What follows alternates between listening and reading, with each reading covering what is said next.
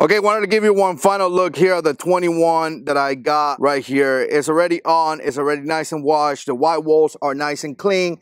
We just finished cleaning it. And again, I just want to give you a final look. This is what you can expect right here if you buy this. So again, very, very nice. You can see it right there, those white walls looking very, very good. And you can see the motorcycle right here, 2005 Road King Classic.